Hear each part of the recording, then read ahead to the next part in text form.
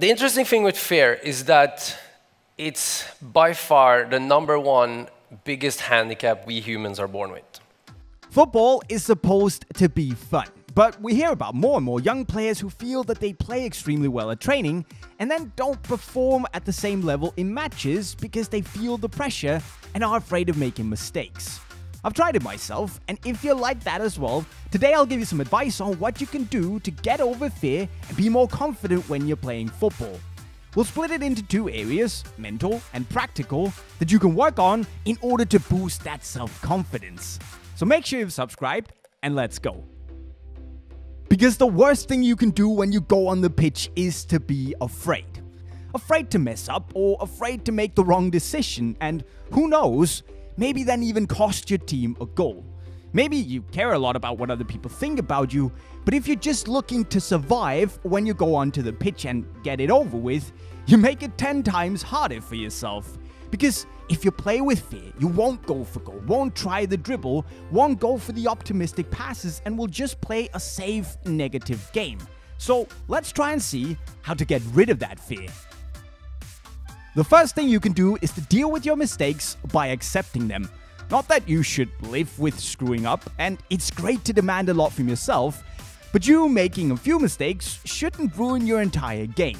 But don't stop playing. Don't run around sulking and start making excuses, because nothing good will come of that, and your teammates will most likely get annoyed and maybe shout even more at you, which in the end will only make you doubt yourself even more.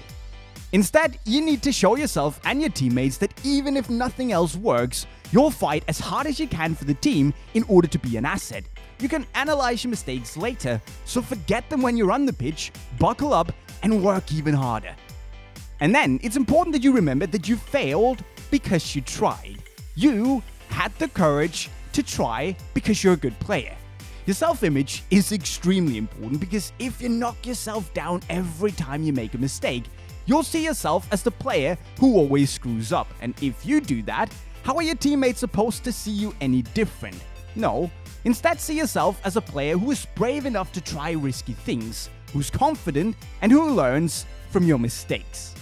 And finally, if you are a little insecure, be positive even when others make mistakes. Sure, it's an easy win to shift the focus onto someone else screwing up, but at the end of the day, being negative and shouting at your teammates isn't very constructive. Instead, encourage them to get back up and try again, and there's a good chance that they'll then change their tone towards you when you make mistakes as well. But there are also practical things you can do to improve your confidence, and the first thing is repetition. See, repetition creates muscle memory. You don't have to worry about tying your shoes or taking a sip of water, because you've done it a million times before. So, if there are things you want to be better at, repeat them over and over and over again. Because when the time then comes, you react on instinct, and even if there's still a little bit of fear left in you, it won't have time to affect you because you've already done it. But if all this mental work and repetition hasn't quite been enough, and you're still in a match feeling a lack of confidence and a little bit of fear, you can turn to looking at getting easy wins. Set yourself a goal, whether that's nailing the next 5 passes, beating an opponent, win the next physical duel, or something very specific that you can easily achieve.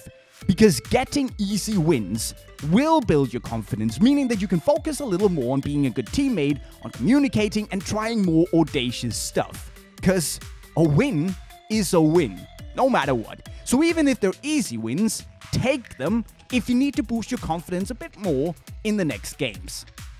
So in other words, guys, playing with fear can really cripple you as a football player.